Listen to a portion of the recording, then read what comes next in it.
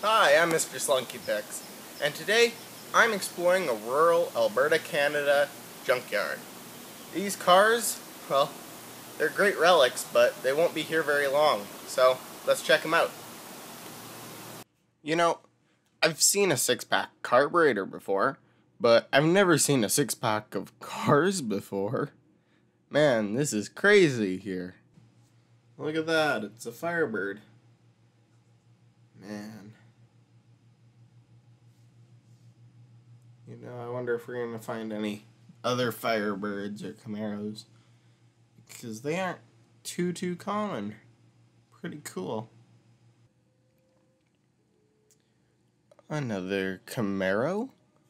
This one looks like a Z28. It still has the louvers and the spoiler on the back. Here's that Camaro from the back. There's this van here that used to have some iron cross bubble portholes, but sadly doesn't anymore. We didn't get them, someone else did. Would have been cool in its day, but there's a few vans around here. It sure sucks seeing a couple vans just rusting out together. Oh well. Man, this place has a lot of old vans and a few old trucks. It's crazy here. Man, it would sure be nice to see these all fixed up, but looks like it's too late for a lot of them. Good for a few parts, though. Oh well. Man, so many old cars and vans and trucks. This van just took a stop at the little pond here. There's a Econoline here, similar to the one that we just fixed up.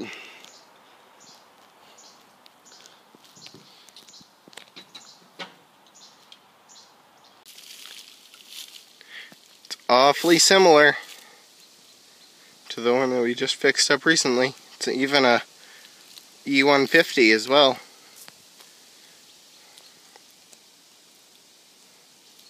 It's so similar, in fact, that it's even got the same wheels we put on. Seems to be another camper van, too. But I doubt that it was a camper van from the dealership. Actually, looks pretty similar on the inside, too. Wow. It's the same engine as the one that was in ours, too.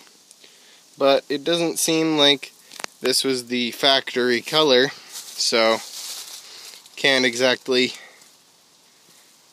help our friend that got it.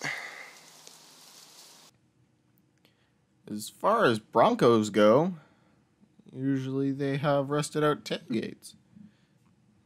This one's pretty good. It's still got the window. Even that little bit of trim is still there on the back. Pretty good. So, we can't exactly get inside the Bronco because of just the way it is, but eventually we might be able to. Looks like there was someone who really liked red. Yeah, it's pretty cool in here. It'd be nice to see it get back on the road if it was possible. Don't know. Oh well. This completely reminds me of the Goonies movie. The bad guys drove a Jeep just like this. Let's take a closer look. The inside doesn't even look too bad. Power seats. Look how good condition that is. Man, it looks great. I wonder what kind of kilometers are in this. Oh, one sec. 275,000 kilometers. Don't know what that is in miles. Probably 180,000. Oh, look at that. It's even got the original Jeep keys. How cool is that? Got the GM Jeep keys. A lot of the stock stuff. Everything's stock. Man, this is in good condition. Somebody who's restoring one of these could really use this interior. Man, it's in great shape. Okay. Yeah, the interior is good, but the engine isn't quite so good. Still a pretty cool Jeep, though. This Buick looks like it's something straight out of the future, 70 years ago. It's got some cool portholes on the side. And all in all, it gives off that great 50s feeling. This Ranger XLT came with factory air conditioning, but I don't know why they needed factory air conditioning if they forgot to order a roof with it. There's a Ford van under a Dodge truck. Wonder if there's any goodies in there. Don't know how many of you need a rusted out engine, but it's here if you want. Wow, I found a really cool Firebird here. It's just stuck under a Ranger. Let's check it out. Wow. For sitting out here for so long, crushed under a truck, it is pretty good. This old Bronco 2 looks like somebody made it into a pre-runner at some point. Yep. They got the roll bar on it. And judging by the front of the roof, looks like the roll bar did its job. Look at that, I found a special edition Aspen among the fir trees. Huh. There, another old muscle car stuck. So, I found a taxi cab. Huh. Funny. Wonder how many people got taken around this. Can't really get a better view though. Look at that. We found another van crushed under a bunch of cars. Crazy how much stuff is out here. Man. So this is a pretty interesting GMC station wagon. See, it's got two doors over here, but on the other side, it's stuck between a couple trees. It's kind of sad. But on the other side here, it's got one door. So anyone in the back would have had to come from the other side. Crazy. You'd expect it on a van, but not on a station wagon. Crazy. Look at that, we found a newspaper in a car out here. I wonder what date this says.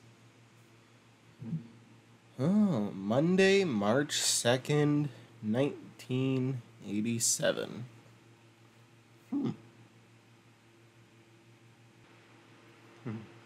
Poor Cutlass. Definitely seen better days. Old Torino sedan. Lots of stuff here. There's a teeny little bit of rust. If you look right where the seat is coming completely through the floorboards, you might spot a teeny bit of rust.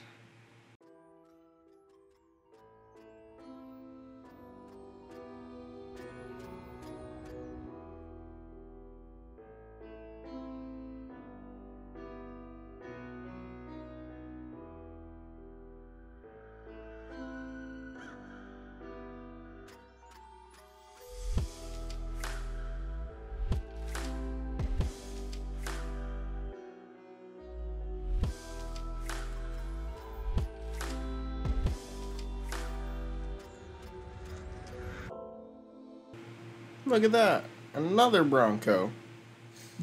And this one is not a bucking Bronco, or else it would be able to buck off the other truck on top of it.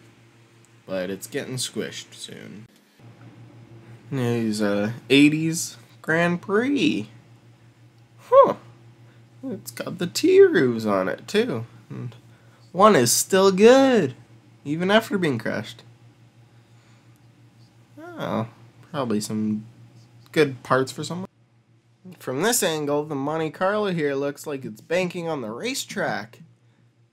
But I'll tell you, this thing hasn't driven in a long time. Other than being faded, the interior's fabric seems pretty good. Doesn't seem to have many holes, if there even are any. Pretty good. Man, this short box step side is getting really rusty. It's too bad. These things are getting a lot more popular recently. Be a shame to see it get crushed, but I guess it's too late for this one. It's too late. I don't know if the factory knew what the guy meant by convertible van. There's even a van here. Looks similar to one we have in our yard.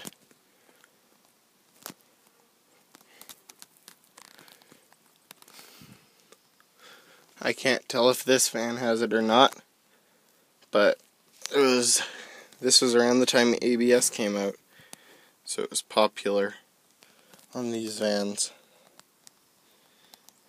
And they plastered it almost everywhere. Too bad the window's broken on the back of this. This one looks like it was probably someone's cool car at some point. Long time ago, though. Ooh, look at the 390 emblem on the station wagon. Would have been a high-performance one. Here's the inside of that Ranchero. It's got a cool dashboard. Man, that's pretty cool. It's got some cool seats, too. Wow, this would have been a cool car at one point. Look at that, there's another Ranchero behind the 390 station wagon. 70s one, though, kind of ugly. Stroller and crib in here. Weird. Oh, wow, there's a lot of junk in here. Previous owner must have been a hoarder. On this van, there's a lot of drive shafts. I mean, it's a lifetime supply, I guess. Don't know why you need it. I always liked these square body trucks, and they had the factory wood floor in there. I haven't seen too many of them, but unfortunately this one is too far gone. About a 1987 Monte Carlo here.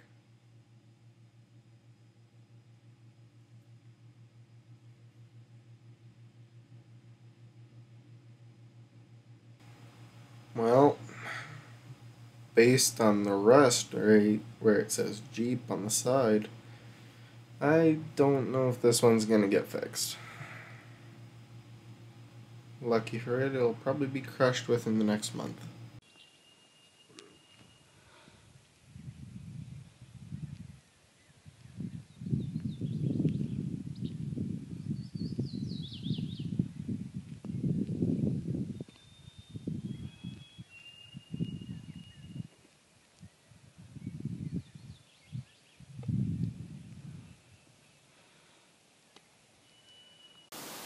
Well, I had a lot of fun exploring this junkyard today, and I hope you enjoyed this video. If you did, please leave a like and subscribe. And leave a comment telling me what your favorite vehicle here was. And I'll see you in the next one. Goodbye.